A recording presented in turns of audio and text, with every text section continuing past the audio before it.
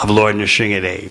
Prahlad accepted that his worshipable Lord can appear in any kind of form. So in other words, what's the big deal? Half man, half lion, fish, horse, swan, cowherd boy, what's the big deal? So Prahlad was not fazed, so to speak, whereas everyone else was just totally baffled and stunned. What kind of form is this?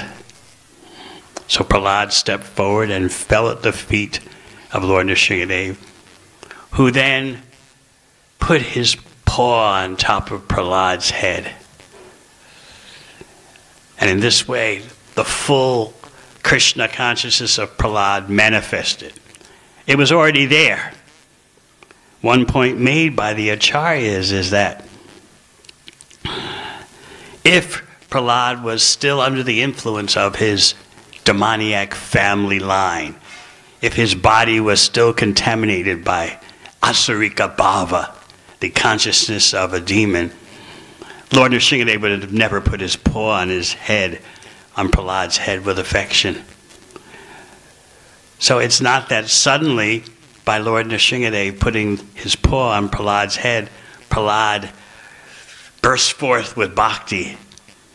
No, it was already there, but by the touch of Nrsimhadev's paw on his head, Prahlad was able to manifest what was already there. Interesting point.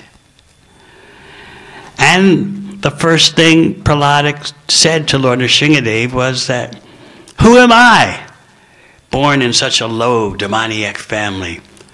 Yet I understand you are interested only in bhakti. No material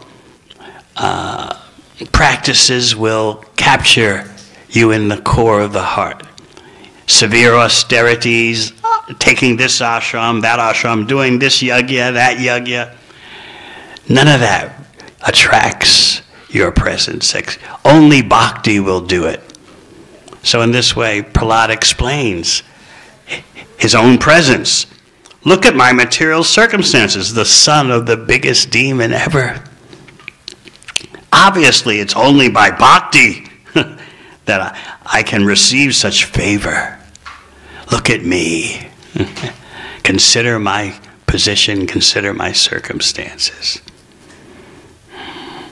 So now, as we go further into the prayers by Prahlad Maharaj, we'll get some insights into Prahlad and Lord Nrsimhadev. First, we're going to discuss fear, because Prahlad, on the one hand, will say, I'm not afraid, and then on the other hand, he'll present some things that he's afraid of. Some of you may know the famous verse, Naivo tuje paradaratjaya vaitaranyas twadvirya gaya mahamrita magna chittam shoche tato vamukachetasa indriyarta maya sukhaya param udvato vimudan. My dear Lord Nrsimhadev, I'm not afraid of material existence. I'm simply lamenting for all the conditioned souls who are suffering. As for myself, I'm always in the Mahamrita, the great nectarian ocean of hearing and chanting your glories. I've got no worries about myself in this material world. But I'm so caring for the conditioned souls who are struggling under an unnecessary burden. Maya Sukhaya Bharam. I always point out, you know what it's like to suffer under a real burden? Carrying a heavy suitcase for some distance longer than you thought. I've had to do that sometimes. Carrying something on your shoulder. But Prahlad says, Maya Sukhaya Bharam, struggling under a false burden. Now, just think about that. A burden that's not necessary. A burden that actually doesn't exist. Maya Sukha. Illusory happiness.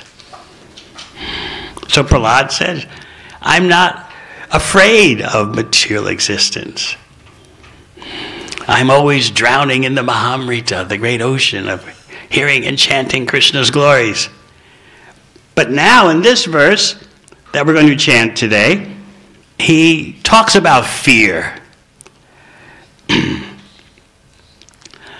Om no. We did Om Namo Bhagavate Vasudevaya? All right. We'll chant. Naham babem yajitate tabayana kasya.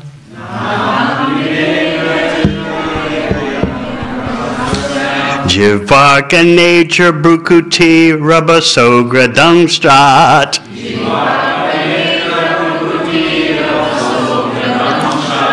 Antrasraja shataja keshara shankukarnan.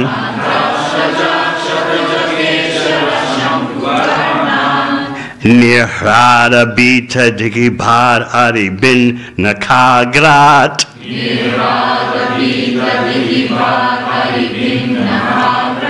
Naham babem yajitate tabayana kasya.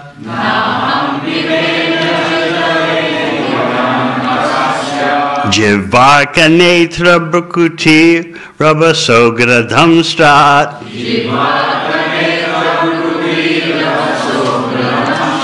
Antrasraja shataja keshara sankukarnan.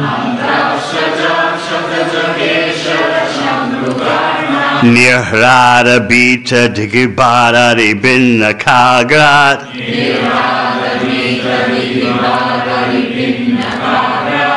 I will just have one Prabhu and one Mataji chant, so because I think we have to finish at 8:30. Is that so? Or okay, one Prabhu, please.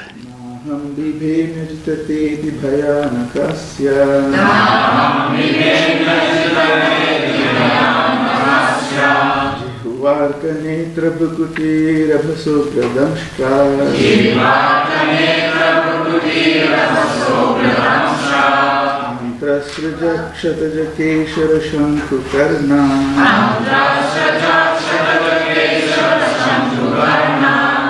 Nihrada bhita digibhat aribhinnakagra.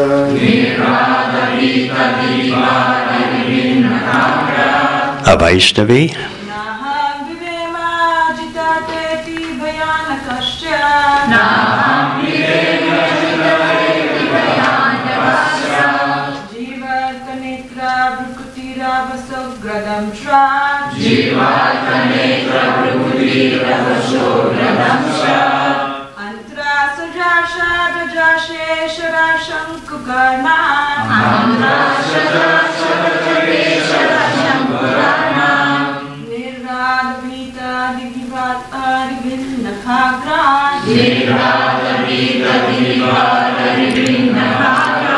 Na, not. Aham, I. Bibhemi, am afraid. Ajita, O supreme victorious person, who are never conquered by anyone. Te, your. Ati, very much. Bhayanaka, fearful. Asya, mouth. Jiva, tongue. Arkanetra, eyes shining like the sun. Brukuti, frowning eyebrows. Rabasa, strong. Ugradamstrat, ferocious teeth. Antrasaja, garland by intestines.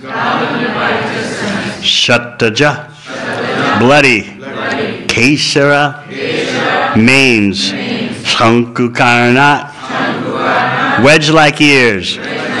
Nirhada, by a roaring sound caused by you. Bita, frightened. Dikibat, from which even the great elephants. Adibit, piercing the enemy. Nakagrat, the tips of whose nails. Translation. My Lord, who are never conquered by anyone, I am certainly not afraid of your ferocious mouth and tongue, your eyes bright like the sun, or your frowning eyebrows. I do not fear your sharp pinching teeth, your garland of intestines, your mane soaked with blood, or your high wedge-like ears. Nor do I fear your tumultuous roaring, which makes elephants flee to distant places, or your nails, which are meant to kill your enemies. Purport. Lord Nrsimha's fierce appearance was certainly most dangerous for the non-devotees. But for Prahlad Maharaj, such a fearful appearance was not at all disturbing. The lion is very fearsome for other animals, but its cubs are not at all afraid of the lion. The water of the sea is certainly dreadful for all living entities on the land. But within the sea, even the small fish is unafraid. Why? Because the small fish has taken shelter of the big ocean. It is said that although great elephants are taken away by the flooding waters of the river, the small fish swim opposite the current. Therefore, although the Lord sometimes assumes a fierce appearance to kill the Duskritis, the devotees worship him. Keshavadrita Narahari Rupa Jai Jagadisha Hare. The devotees always take pleasure in worshiping the Lord and glorifying the Lord in any form, either pleasing or fierce. Om Gyanatimirandasya Gyananjana Shalakaya Chakshun Militang Yena Tasmai Shri Gurave Namaha. Jai Shri Krishna Chaitanya Prabhu Nityananda Shri Advaita Gadadhar Shri Vasudeva Gaur Bhaktivinoda. Hare Krishna Krishna Krishna Hare Hare, Hare Rama Rama Rama Hare Hare. So this verse gives you a stunning portrait photo of Lord Nrsimha. And you can meditate on the description, all the various aspects. First of all, he's Ajit, unconquerable by anyone. The Lord is also known as Achyuta, infallible. No matter what the Supreme Personality of Godhead does, no matter what form he takes, he's infallible and unconquerable. And the more intimate meaning of Achyuta, related to being unconquerable, is that the Lord never fails in his enjoyment. Even he takes the form of a half man, half lion. Even if he takes the form of a boar, he is infallible in his pleasure seeking. And we know what our position is. When it comes to seeking material happiness, we are Achyuta. Our efforts are quite problematic. So we'll be talking about this more at our Festival of Inspiration Saturday night for the wider audience. We'll be explaining how the Supreme Personality of Godhead is justified for being called Bhagavan, because his enjoyment endeavors are infallible. So now you're getting, as we said, the portrait photo of Lord Nrsimha.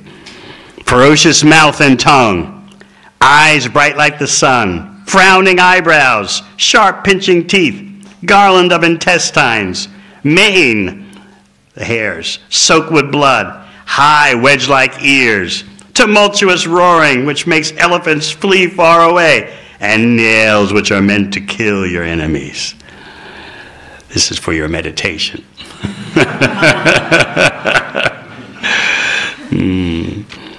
One misunderstanding devotees have sometimes is that Lord Nrsimha appeared specifically for Prahlad. Yes and no. As Srila Prabhupada explains, Lord Nrsimha appeared for Prahlad, yes, but for the benefit, but also for the benefit of all living entities. Lord Nrsimhadev is showing the bond between the pure bhakta and himself. And by taking the form of a half man, half lion, not only is the Lord negating the benedictions, or getting around the benedictions given by Brahma to Hiranyakashipu, but the Lord is also demonstrating he can take whatever form he likes and reciprocate with his devotee. So Prahlad's saying, I don't fear all this what I'm seeing. Whereas you heard about the reaction of the greatest devatas, like Brahma, Shiva. Even Lakshmi Devi was baffled, although she sees Lord Nrsimhadev all the time in Vaikuntha. We explained by the arrangement of the Lila Shakti, the pastime potency, she reacted like, I've never seen this before. Showing you that spiritual life is ever fresh. So, Prahlad is saying, I'm not afraid of Lord Nrsimhadev. I know this is the Supreme Personality of Godhead. I understand why he's appeared in this way. But I have something else I fear. I'm born in a demoniac family. I fear their association. And he's going to describe that fear more in the next verse. So bear in mind our theme, fear and no fear. What is Prahlad afraid of and what is Prahlad not afraid of? He was not afraid of his father, Hiranyakashipu. In fact, in relaying the history of Prahlad's torture at the hands of Hiranyakashipu, Srila Prabhupada explained that Prahlad had a different take on the whole torturous affairs. Prahlad thought, my father is playing with me. My father is showing affection.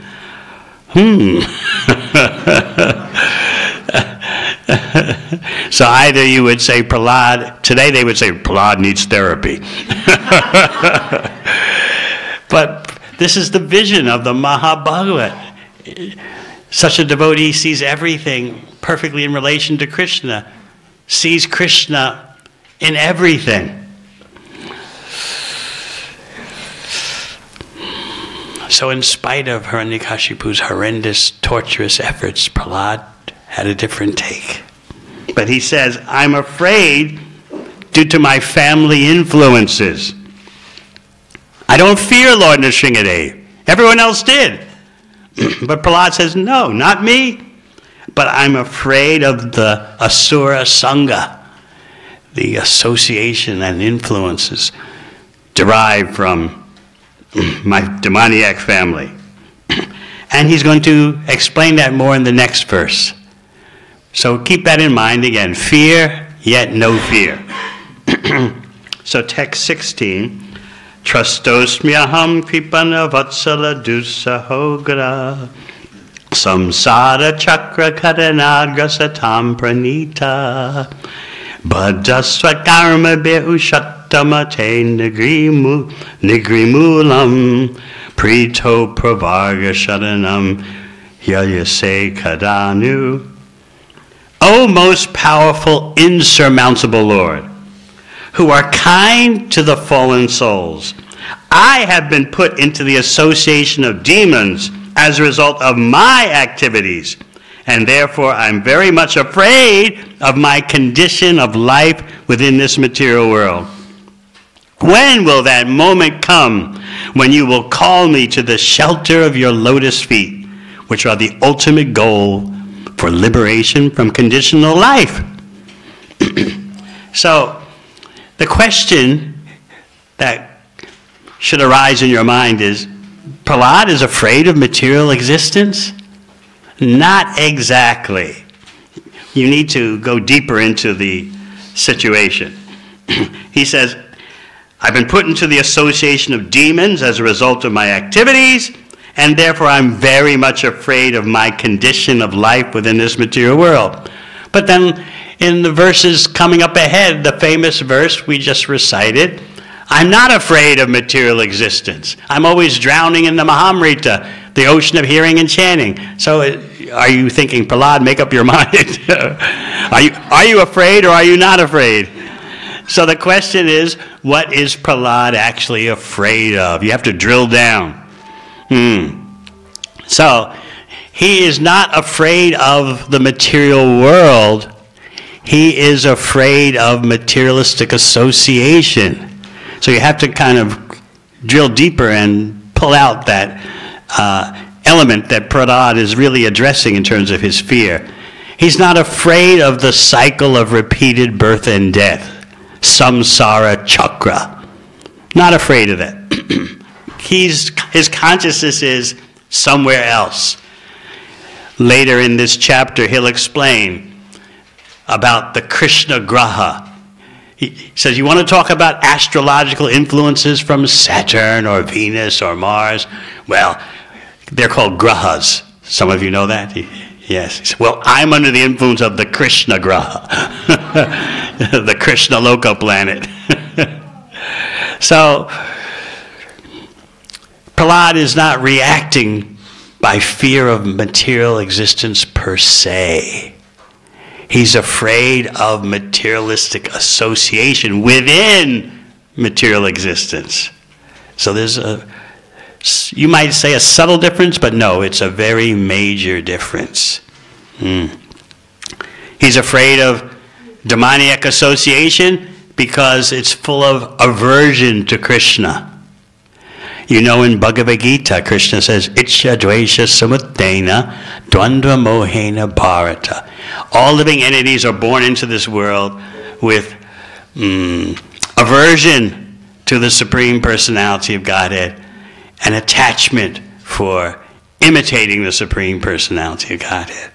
So Prahlad says, I'm afraid of those kind of persons. Not the material world, but those kind of persons are in the material world creating problems. I'm afraid of them and their attitude of aversion. Think about the word aversion. What's a more emotionally impactful way of explaining aversion? Just, I don't want you. I don't want this. That's that's aversion.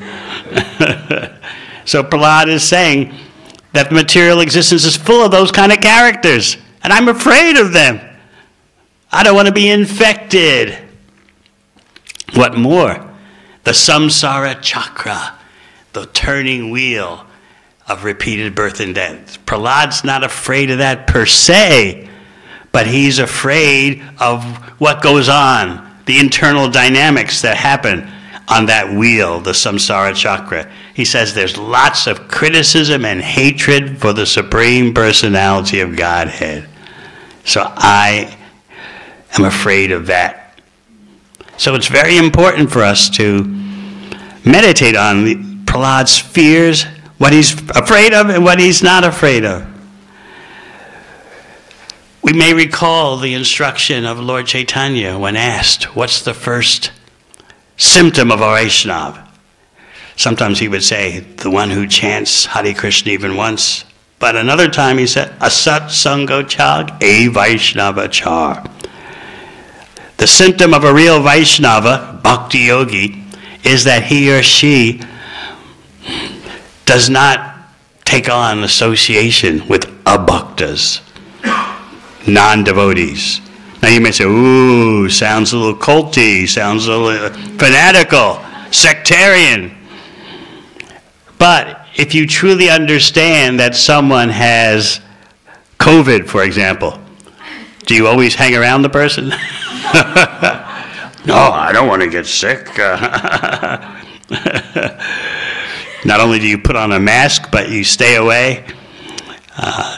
Some nations still have the health code that if you've got COVID, you've got to go in isolation for 5 or 7 days. Is that still on the books here, or I don't know what follows it? It's on the books in New Zealand.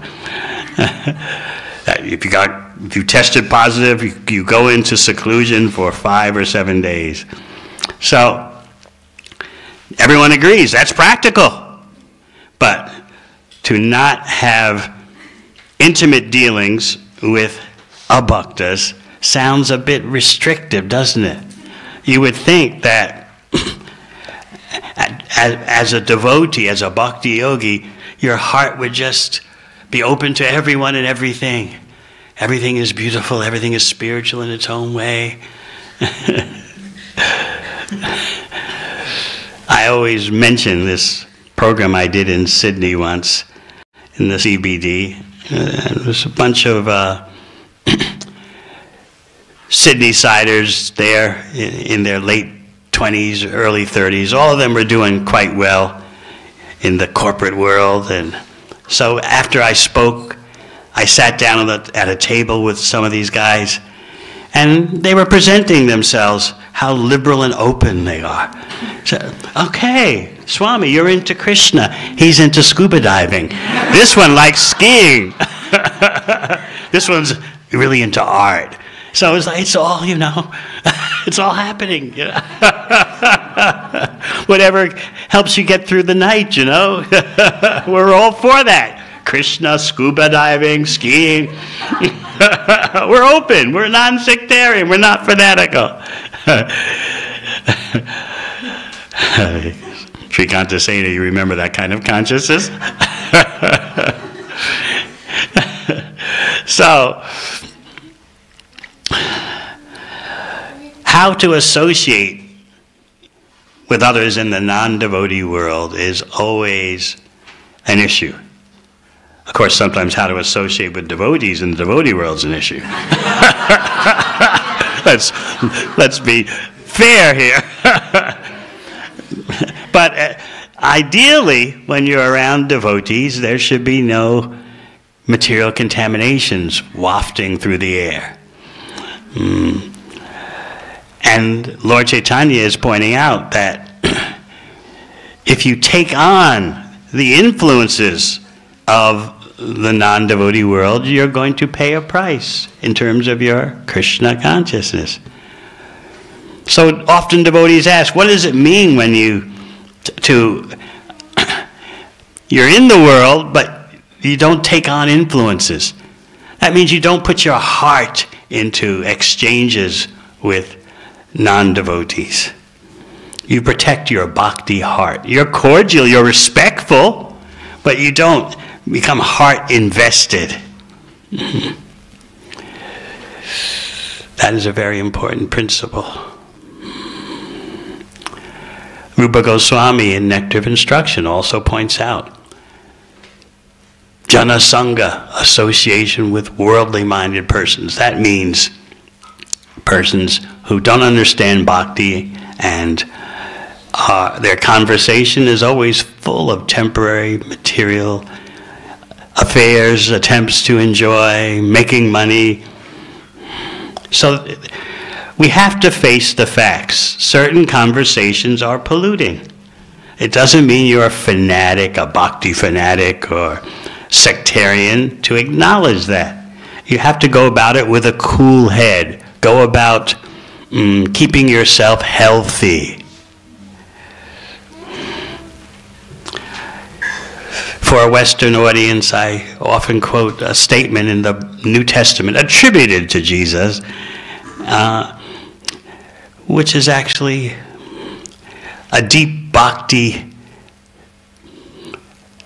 principle of application. He said, according to the Bible, he said, you have to be in the world but not of the world.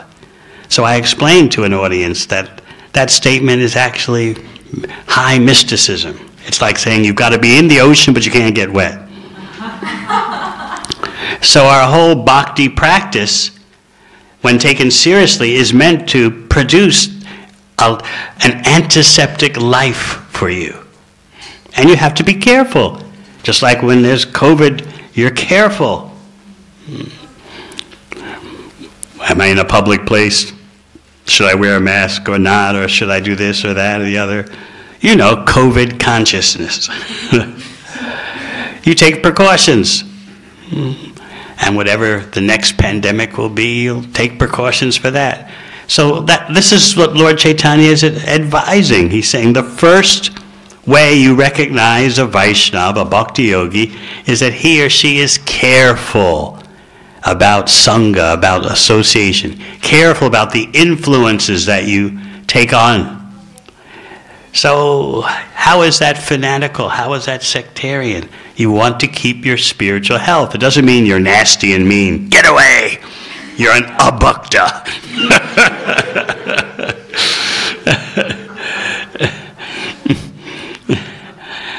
But, you know, persons like to download. And so you have to be careful about exchanging downloading in which your heart's invested. So Prahlad is giving you the graphic presentation. I'm not afraid of Lord Nrsimha, but there are some things I'm afraid of. And it's not the material world. It's not samsara chakra. It's those persons who inhabit the material world, those persons of an anti-Krishna nature. So in this purport, Prabhupada explains that, first of all, Prahlad is admitting that I'm in this material world because of what I've done. Sometimes persons get angry. If there's a God, why did he put me in this situation? Why did he put me in such a suffering world? But Prahlad is clearly saying, Swakarma be. The course, the reactions, the unfolding of the reactions of my own activities. That's why I'm here. This is very important for us to take responsibility for our appearance in the material world. Nevertheless, we read in the purport, the Lord is extremely anxious to deliver the conditioned souls. Have you ever been anxious to do something? So just consider, the Supreme Personality of Godhead has emotions. Otherwise, how can you have emotions? But anxious to deliver the conditioned souls. In fact, in Chaitanya Charitamrita, you'll read about how the Supreme Personality of Godhead is in anxiety, particularly as in his eternal form as Sri Chaitanya Mahaprabhu. He's in anxiety about the plight of the conditioned souls, and so a real devotee tries to relieve that anxiety of the Supreme Personality of Godhead, particularly of Sri Chaitanya Mahaprabhu. So I hope that this point about fear and not fear, of being afraid and not being afraid, is more clear.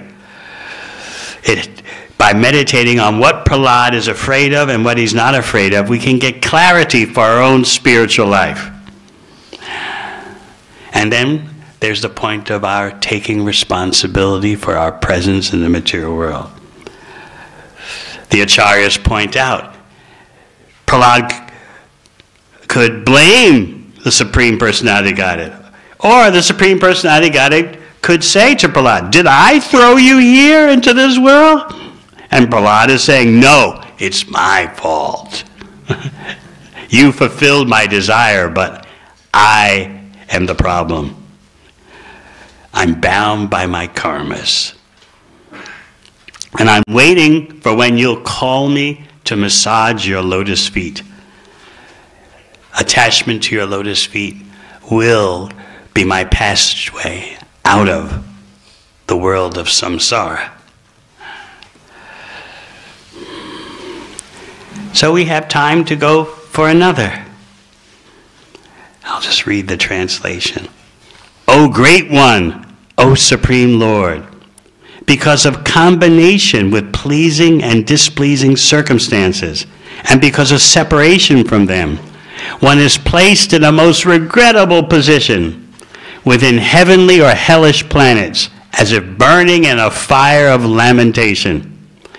Although there are many remedies by which to get out of miserable life, any such remedies in the material world are more miserable than the miseries themselves.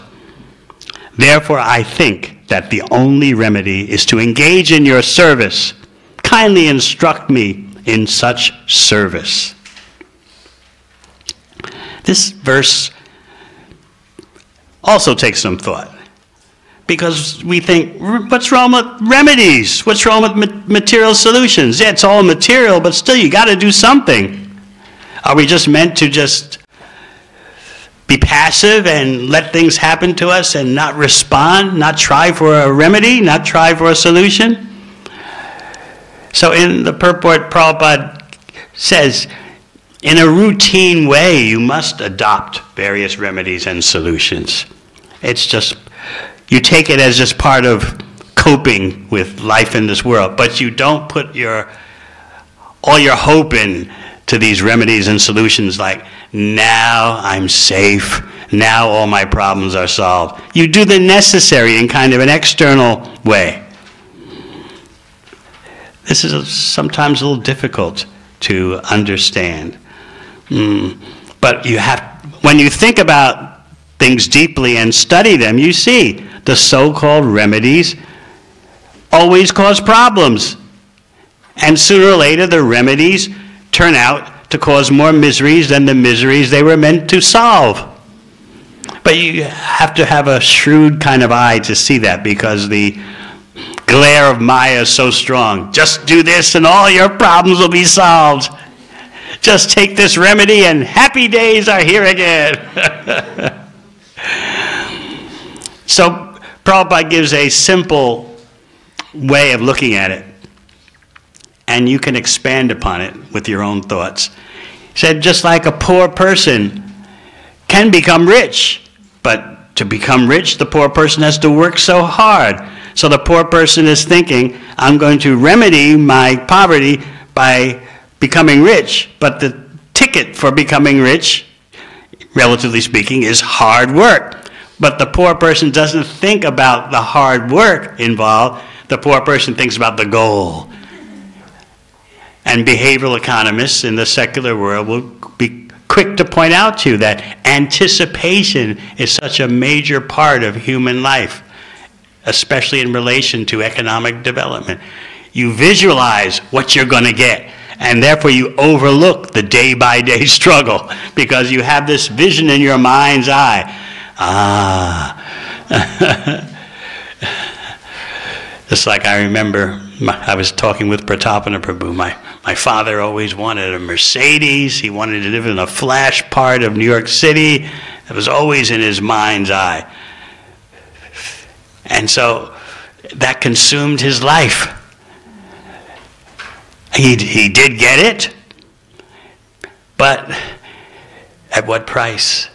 So anticipation, the anticipation that behavioral economists talk about is that what you're seeing up ahead becomes more real and more dominant for you than the endeavor that you're making to get it. The endeavor becomes justified. I'm not worried about working hard. I see what's coming. And your mind just goes wild, because basically material existence is lived in the mind. So whatever material goal is there, you have to undergo some tapasya. Furthermore, not only do you undergo some austerity, some tapasya to get the goal, you also undergo austerity to hold on to what you've got. I like the example one acharya from South India, I forget his name, gives, that he talks about fame. Everyone would like to be famous, well-respected, well-known. So he said fame, the acquisition of fame is like acquiring a heavy jeweled umbrella in the hot sun. So yes, you open you put the heavy bejeweled umbrella, maybe golden handle encrusted with diamonds. You hold it over your head and there's relief from the sun. But walk a few steps more, and you realize this is a heavy umbrella, but it's giving me relief from the sun. So that's the problem with fame. You can get it and it seems to give relief, But then to maintain it is hard labor. You might say, well, Swami, we're not interested so much in fame. We just like a little respect around here. Respect when I walk into the mandir. But even just to get that, it takes some maintenance. It takes some effort. It's not just like fame and respect that you strive for and get. It doesn't stay there without effort. Just like when you're trying to market something online. You've got to work at it. You can't just say, okay, we made an online presence last year, that's it. You've got to stroke the situation. You've got to keep working on it. So this is why Prahlad is saying, in terms of material remedies, they're actually more miserable than the miseries they're meant to solve. What example can I give? Electric batteries are supposed to save the day from climate disruption, right? What is it? They have a law in Australia now, or other countries in Europe, they have a law. And by 1935, no more petrol-burning vehicles can be sold. It's like that here too? Getting there, okay. It's going to save the day from all the problems caused by the toxic consciousness of human beings who are destroying their own habitat. Electric vehicles will do it all. But the electric vehicles require for their batteries something coming out of cobalt. And cobalt is only available a little bit in Australia, a little bit in Russia, but the lion's share, the huge portion of cobalt, comes from a small section of a country in Africa, the Congo. And there you see films and photos of hundreds of thousands of persons in the most abject, miserable circumstances, scraping the ground for cobalt. Children, women, living in such hellish lives, going underground into mines, and there are no safety rules, and the mines are collapsing on top of them. That's where the major portion of cobalt for electric batteries in your laptop, in your smartphone, in your vehicles, that's where it comes from. And so now there's a big expose. Red cobalt. Cobalt is red. Look what it's doing. You don't know when you drive your electric vehicle. You think, we're helping, we're saving the environment. But meanwhile, hundreds of thousands of persons are working in the most hellish conditions to supply cobalt for the world. So whenever you trace something back to its source, you always find a problem. That's what Prahlad Maharaj is talking about. You can't get away free. You can't get away problem-free. This is a world of action and reaction. So as he says, O Great One, Bhuman, O Supreme Lord, because of, and I'll think about this, because of combination with pleasing and displeasing circumstances. That's a very appropriate description of material life. It's a bundle of pleasing and displeasing circumstances combining together. Sometimes these pleasing and displeasing circumstances are upon you, sometimes they're apart from you, but the sum total, what eventuates from all this swirling, pleasing and non-pleasing circumstances is that you are placed in a most regrettable position, even if you're in the heavenly planets. Now, that's a tough one to understand, because especially in the Western world, those who are a bit religious talk about going to heaven. But here, Bhagavatam is condemning even the heavenly planets, what to speak of the hellish planets. Bhagavatam is totally transcendental. It's out of this world. Sometimes we might think it's too much out of this world. So we need to listen to these prayers by Prahlad Maharaj, because Prahlad is going to make you unattracted to material happiness. What do you think about that? Is that on your goals list? Is that on your task list? To become unattracted to material happiness?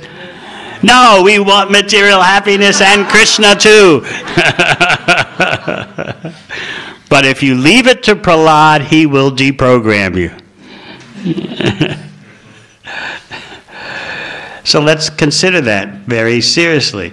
And at the end of this purport, Prabhupada really nails us.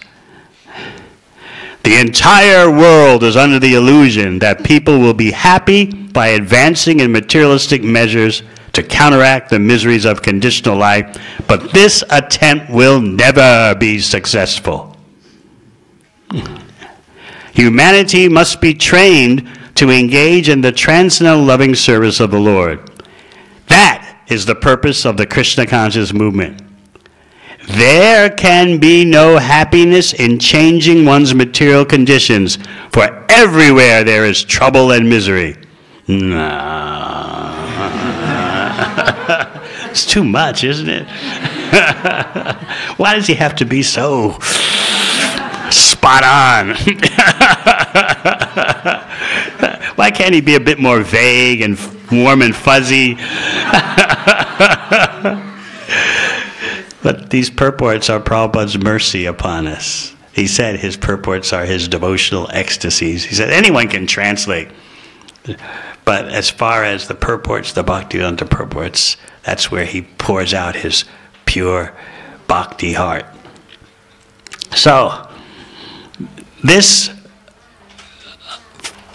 behavior of thinking, I can solve at least some of the problems of material life by advancing materialistic measures, this is what Prahlad is condemning. You can't do it. It looks like you can do it. It's a mirage. Well, you don't have enough money, you don't have this, you don't have that, you don't have a good partner. Well, just alter the circumstances and you'll be happy. Wow.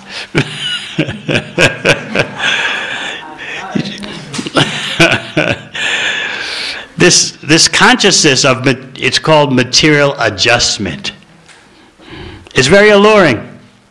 Now that doesn't mean we can't take steps as devotees to remedy a material problem. You break an arm and then you say, well, no material measures will counteract my broken arm. It's fanaticism. That's not what the Bhagavatam is saying. Yes, get your broken arm fixed, but don't think your real problem in life has been solved. Your real problem is that you're on the samsara chakra and being influenced by those who are of impure consciousness. So bhakti takes a cool head.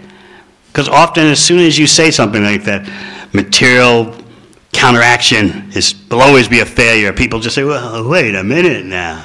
What do you expect us to do? Does that mean when you're sick you never go to a doctor? Is that the way your cult functions? You're one of those, huh? No, it means that yes, we go to the doctor, we try to find the best doctor, especially because we want to take care of our machine, our bodily machine, for Krishna's service. But we don't think the doctor has solved our real problems in life. That's the difference.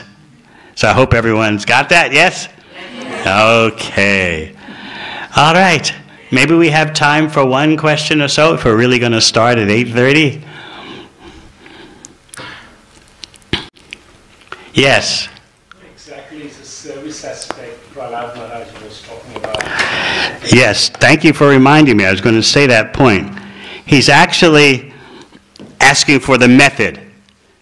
Please tell me the method. He's asking about real yoga. Prahlad is teaching yoga. But because our heads are so full of the contemporary meaning of yoga, we miss the point. Please tell me the method, the yoga of being your servant. Teach me bhakti yoga. Anything else? Where can we learn bhakti yoga? Well, hopefully it's going on now.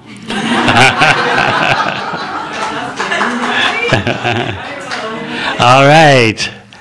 Nrsimha Bhagavan ki, Prahlad Maharaj ki, go Premanandi. Maharaj ki.